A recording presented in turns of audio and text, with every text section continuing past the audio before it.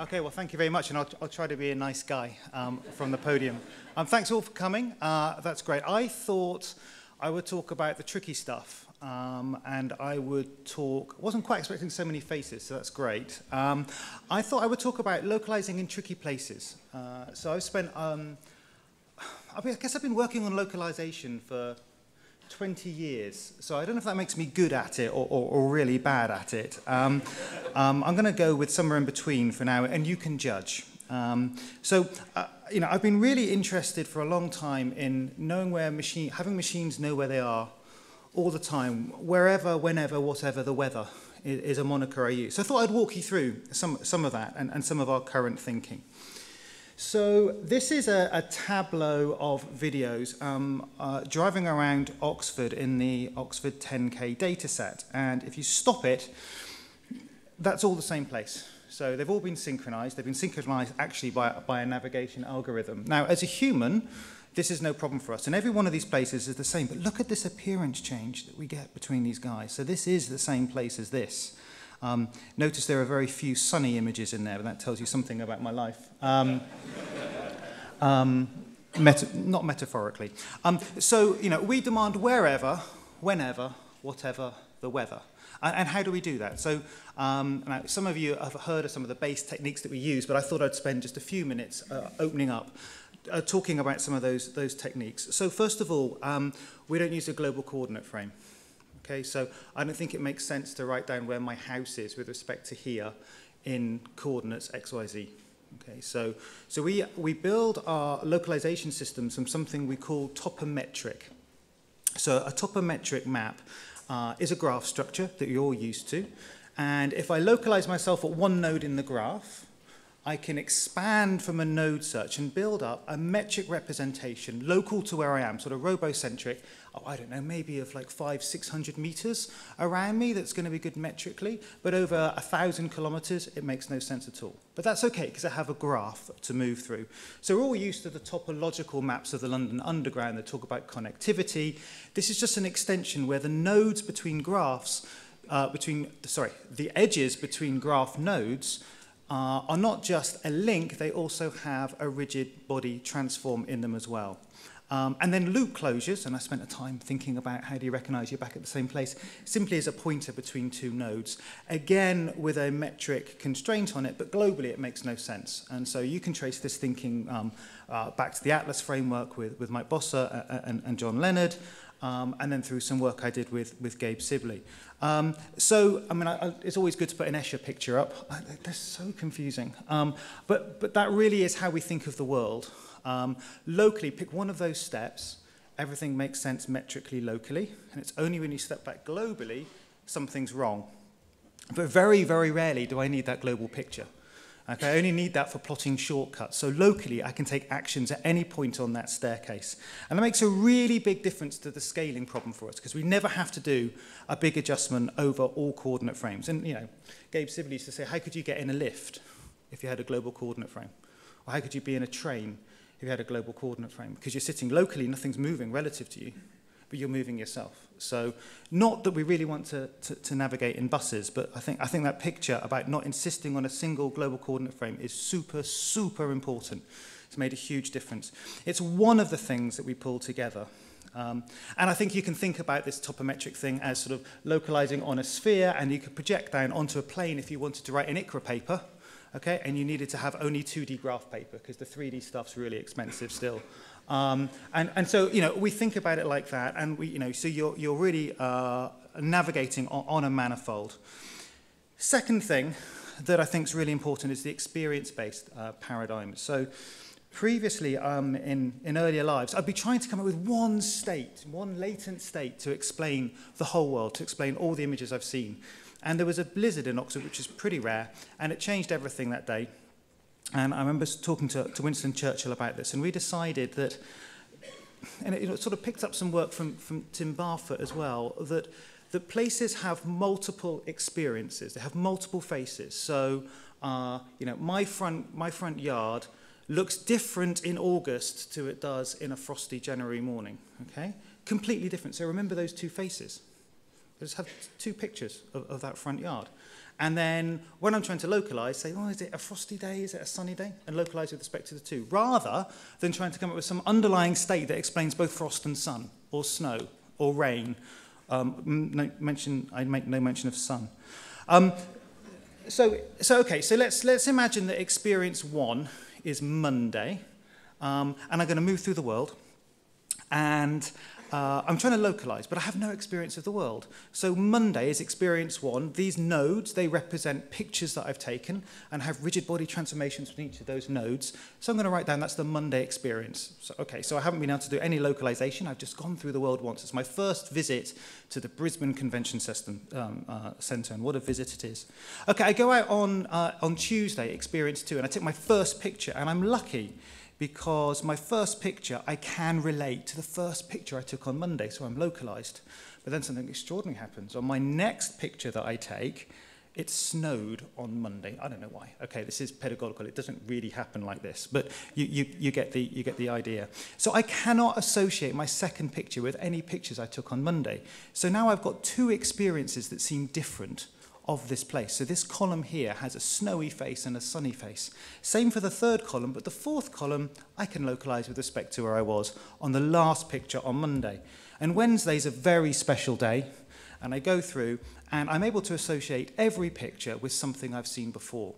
But here's a clever thing. Notice that this area of this map has naturally built up 2 representations of itself because it is visually diverse.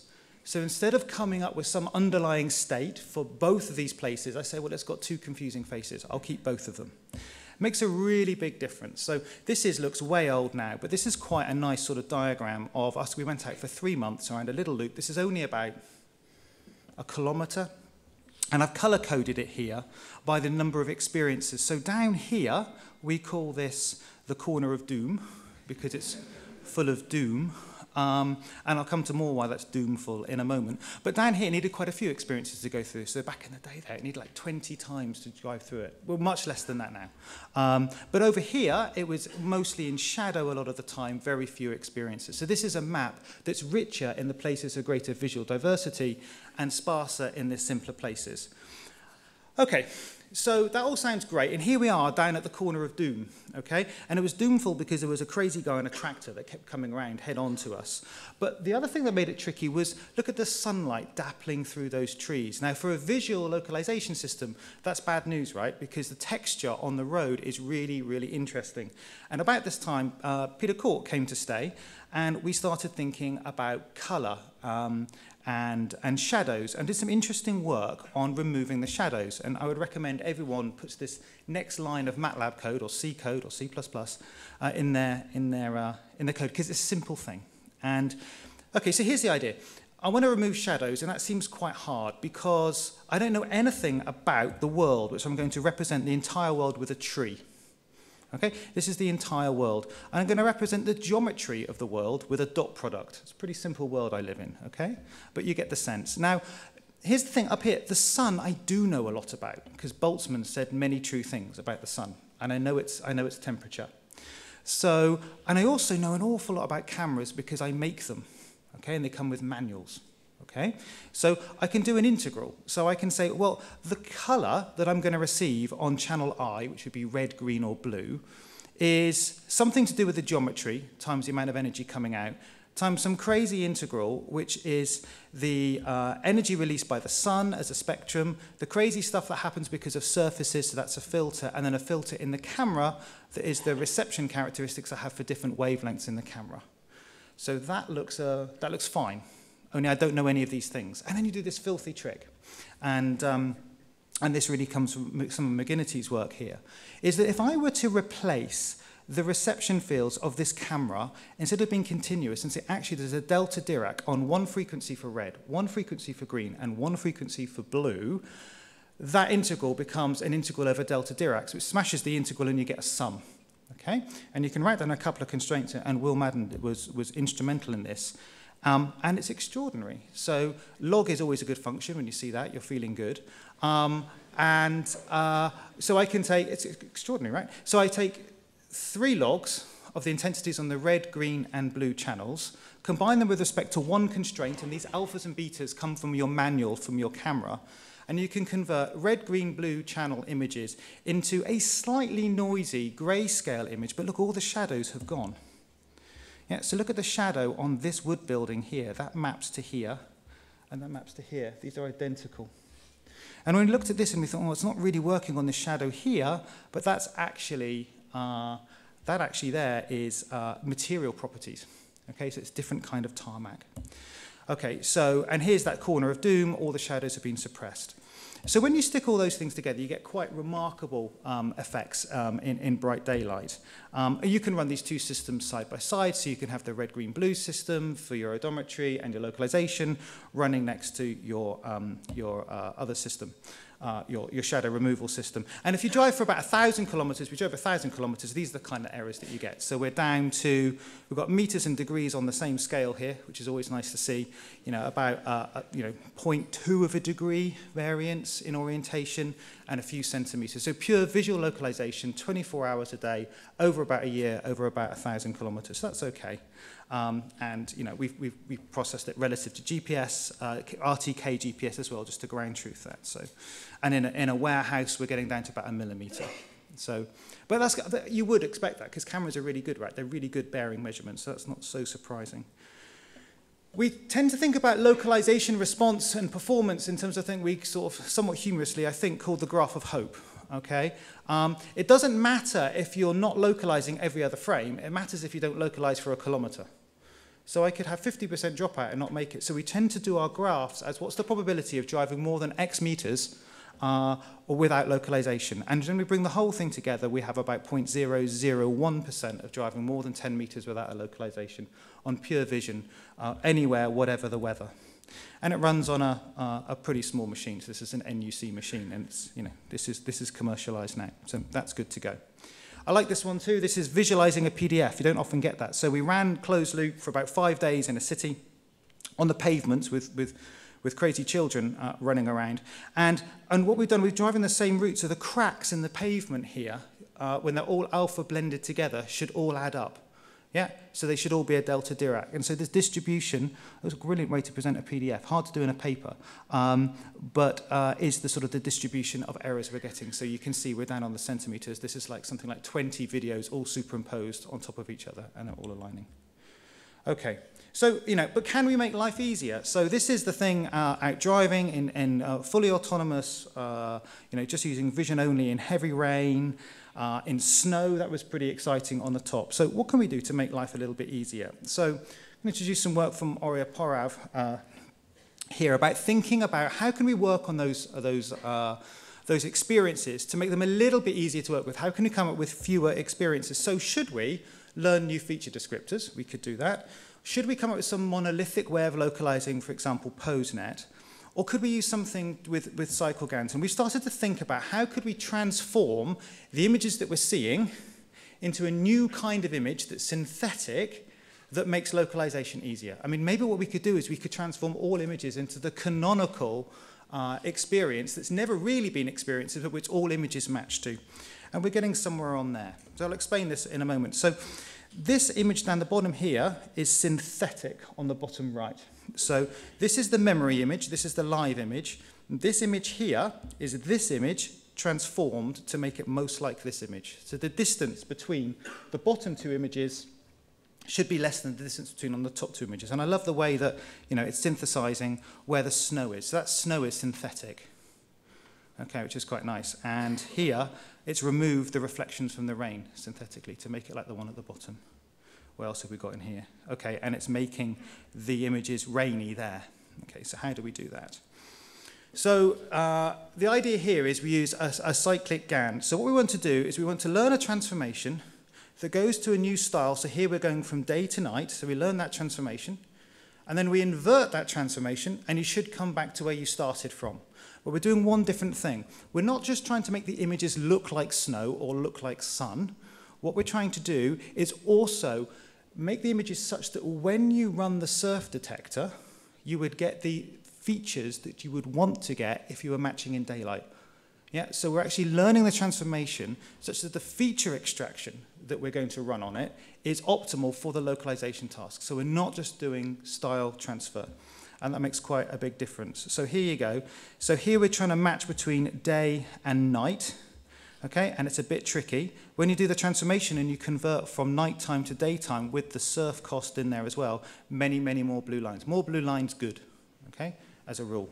The color of the line's not important. Okay. And here are some other transformations. So nighttime to day at the top there and day to night. I particularly like day to night. I like the fact that it picks up that the window should glow orange. It's quite nice.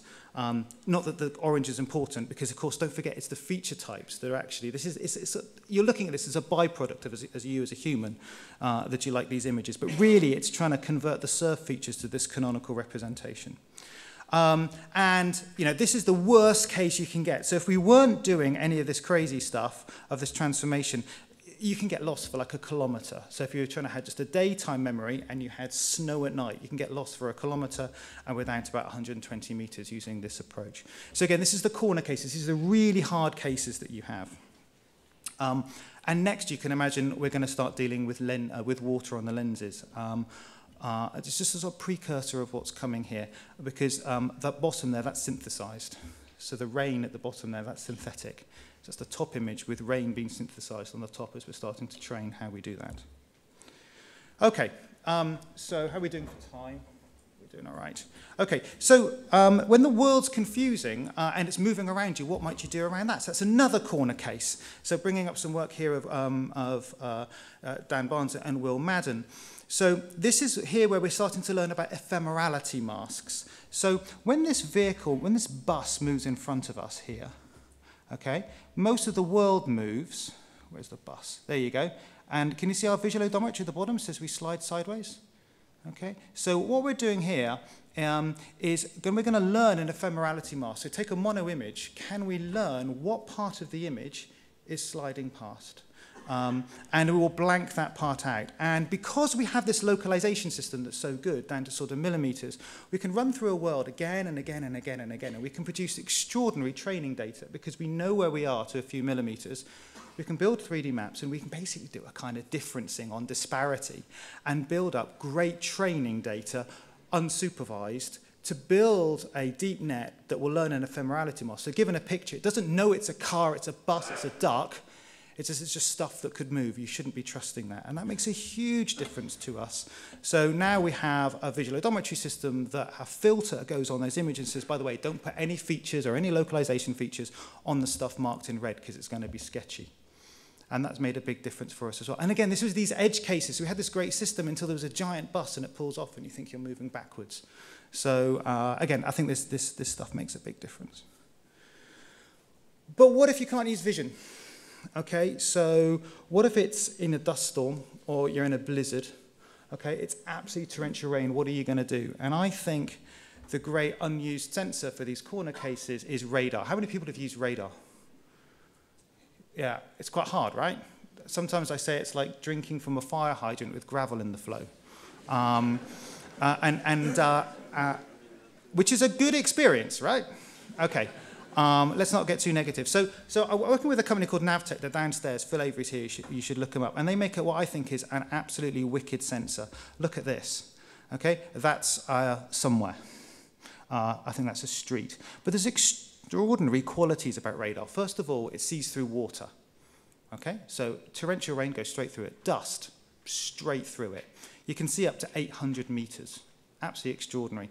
And it has some really interesting properties to it. So you can see here, see those markings there? So I've got multiple reflections. I'm going to pick something here. Okay, so here and here I've got multiple returns. Here I've got some ringing, but there's definitely some structure here as well. So how can we deal with that? I would like to be able to build a localizer that works with that kind of data, because then I don't have to worry about any weather conditions.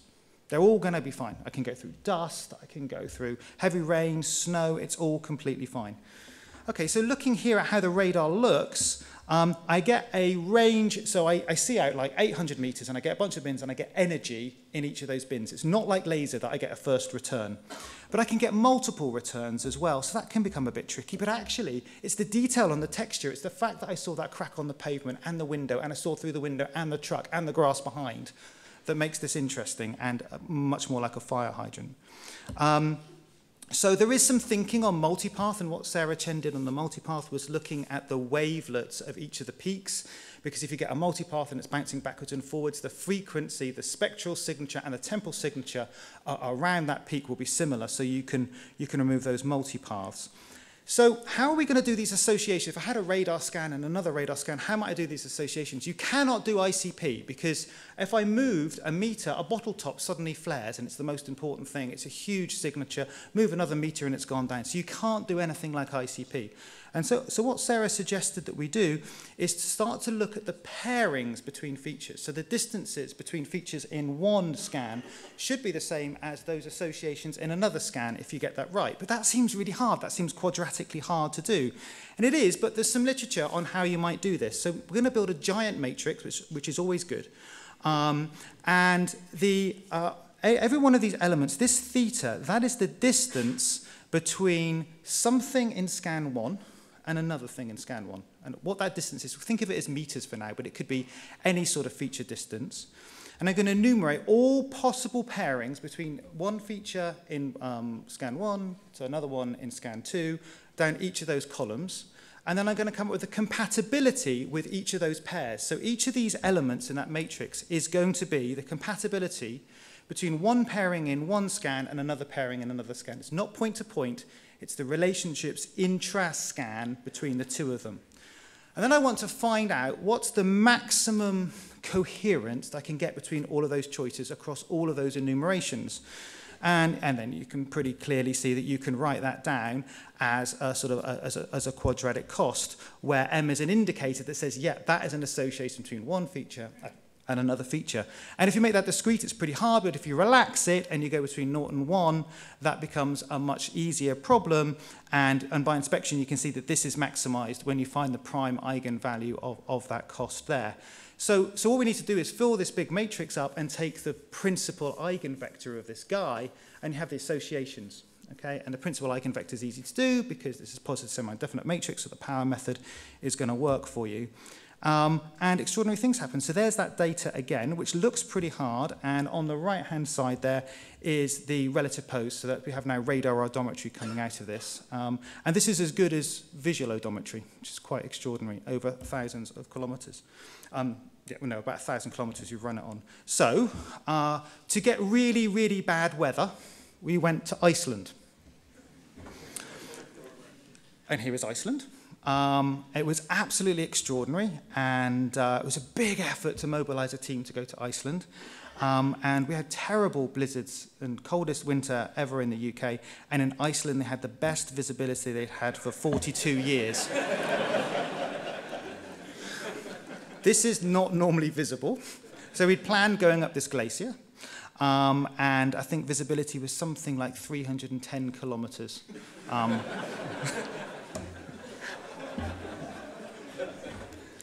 That is a hard text to receive from the guys. The view from the volcano's awesome. Okay. How's your admin? Okay, so everyone should go there. But, you know, so we ran this in Thor's boulder field. Of course, it's called Thor's boulder field. Quite brilliant. This is quite hard. Look at the top. So the vehicle's pitching and rolling around, and we're still managing in the system here to be able to pick out our ego motion as we move through. And at the bottom, that's in some scrubland. So, I mean, picking this up, I really, really do think that radar is the great unseen sensor at the moment in doing this. And Sarah's done a great job on that. Her talk's next, so you should go and see that. And here you go. Here's comparing radar odometry for those cases where, don't forget, you cannot see anything. Imagine those cases. It's pure dust. It's a snowstorm. The radar will be absolutely fine. And what we've done here is to make you feel like you've got a headache when you're reviewing the paper is time shifted the odometry, the RTK, GPS, and the radar to show you get the same sense. Because otherwise the graphs are completely over the top of each other. And obviously, when you run it at night, the VO fails. But interestingly, for that same sensor that we would run in outdoors at 800 meters, we run inside a power station, disused. We managed to find a disused power station near us. only in England, and that works really well indoors as well. So we really are thinking about this radar as a generic sensor. And it's very different to an ADAS radar. And here, again, is a superimposing over an RTK GPS feed as we go around Oxford, and you really can't see those differences. But if you zoom in really closely, these are the kind of errors that we're getting. So you get these small jumps, and that's because we're assuming that the radar is taking a snapshot, and it's actually not. It's actually spinning as we go around. It's running on a helix. But I really think for these corner cases, radar is a thing to do. So conclusions as I finish, I think the tricky case is fascinating. I've always been interested in getting outdoors. It's brutal unless you go to Iceland. And those tricky cases, those corner cases are really where I think universities should be working. And there's really interesting stuff to do there. Judicious use of deep learning amplifies metric methods. I'm not a buyer in metric from the beginning. And DL throughout. I think there's a really interesting play to be made, and some of the stuff that Ori is doing, I think, shows to that. I think if there are many ways that we should be thinking about cleverly labeling our own data, because to learn is one thing, but to teach is harder. So clever teaching of these methods, I think, is something that robotics can really bring to the field instead of having to have hand-labeled data. We should think about that a lot. Again, radar's like drinking from a fire hydrant with pebbles in the flow, but I do think it is the future. I really do. I think we should spend more time looking at radar. And no one modality rules. I mean, I've gone through a bit of laser here. I've used vision. I've used mono. I've used infrared. I've used millimeter wave radar. So no one modality rules, and that does make it hard for PhDs. Okay, because you've got to build system stuff, and I'm sorry about that. And of course, the obvious truth is that everyone needs to go to Iceland. So I wanted to thank you, Sarah, Horia, Dan, and Will. You're all here. It's amazing to be able to work with you, and the Oxford Robotics Institute is a fab place. Thank you. I've talked to a lot of people to work here. Thank you as an audience, and please ask me things.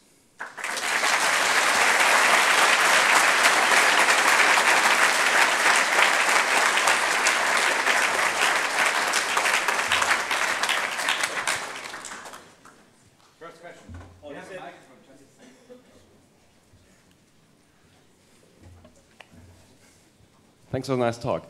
So for the experience-based navigation, your motivation was that you don't want to have a single representation for the same place, right, that represents day and night. In your gun setup, you're basically learning a transfer from one image to the other. So the features in your gun, isn't this your magic representation then that could represent the place under all conditions? Yeah, that's right. So what I want to do is reduce the number of experiences that we have artificially without having there just to be one. And so exactly right, that we're trying to produce the GAN to produce a transform such that the features that appear in a transform image are maximally attractive to all other images. So really think about this as a filter that every image goes through that will try and map it to one of, hopefully just one experience or one of n that gives us the minimum number of experiences that we needed. But if we needed 7, that's fine. Thank you. In all the localization that you have talked about, we are addressing the problem of not missing places, not missing loop closures. But maybe the hardest problem is actually declaring false positives. And actually, the methods that we know so far, or I have seen, to declare or to reject those false positives, actually, they work on global metric consistency to reject them. Then how do we handle that? We are only local, and or how we reduce actually the false positives that are the key ones? Okay, so I think you're asking, how do you not teleport yourself around this graph? Okay, so.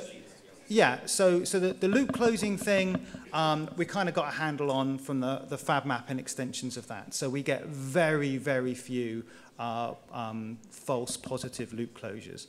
And often we're not doing the SLAM thing here. We're not randomly going out into the world and trying to build that map. We've been through the world once or twice and localizing, and we're building a representation that allows us to localize.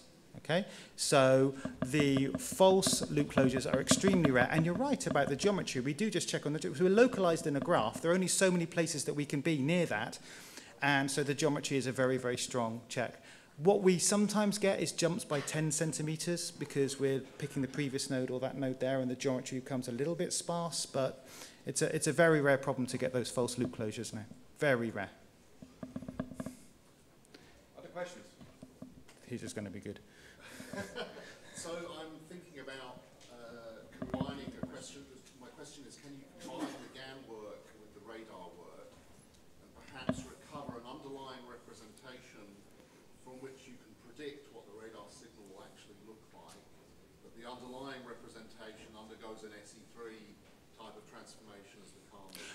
so I've thought about that, and the thing I haven't got my head around is how to leverage my knowledge of the physics of that radar in there as well. So you know that radar's chirping, you know what multipath looks like. I would like in the GAN to be putting some physics in there well, because I know things about how these things vibrate, I know things about the spectral components. So yes, but I wouldn't want to go, here are pictures of radar, step back and hope something good happens.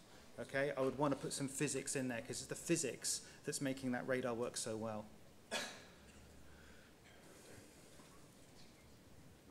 Thanks. The cycle GAN work is really impressive. The results are really nice. Then you're doing matching, feature matching in that pixel space. That seems very expensive. Have you compared this to matching in the feature space directly, in the network feature space, or in a latent representation instead? Yeah, we played with lots of architectures in doing that. Runtime is quite cheap, so it's quite expensive to train, but at runtime we've got a forward network that transforms all the images. The hard thing for us is figuring out at the moment, we haven't quite got the canonical representation, so it's actually style transfer. So we have to know that we've got to go from day to night or night to day, and we'd like to kind of get rid of that as well. So it's kind of by itself deciding for this nighttime image, this is the transform that you should be taking it to for those feature spaces, for a differentiable surf. So one of the things we've done is made the feature detectors differentiable in there. I think there's quite a lot of work to be done at the moment. I was a little bit disingenuous in there, because you do have to decide which transformation you want, and we've got a bank of, what, 10 or so transformations that we have. So, and those are all separately? Yeah, and they're all separate, which makes you feel a little bit unclean. Other questions?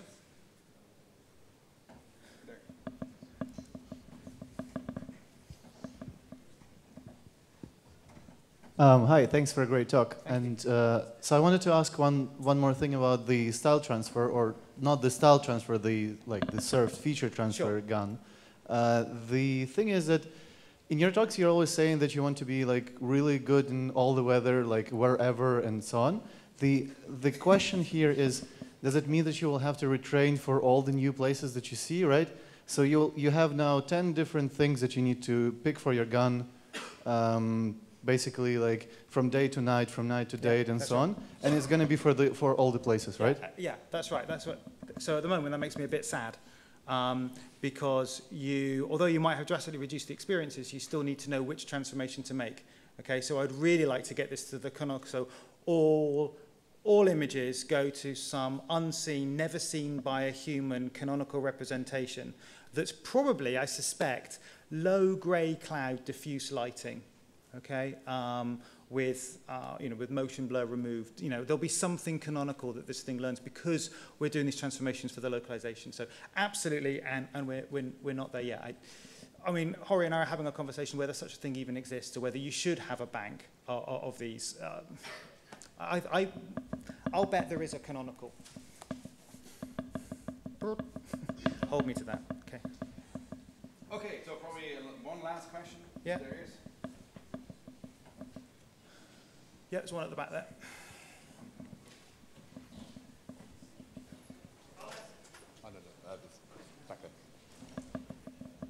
Yeah, so I'm wondering what the generalization capabilities of this type of feature style transfer looks like, because usually for all of these types of learning procedures, the generalization is usually a problem. So I'm wondering if you've tried in enough cities to say that this is general enough to be used, or if you're actually using it in the training data that you're using.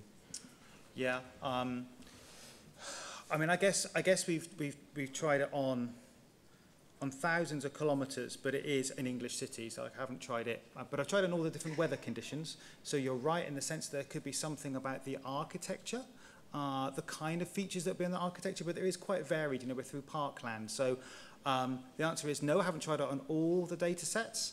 But I don't see any impediment to what we've done. Just thinking this through for you. Your answer straightforwardly no. Haven't tried it on all cities, but it is fairly diverse. Yeah, it's just straightforward what we've done at the moment. Okay. Yep, it's a good question. Thanks again for this Yeah, wonderful real time. pleasure. Thank you.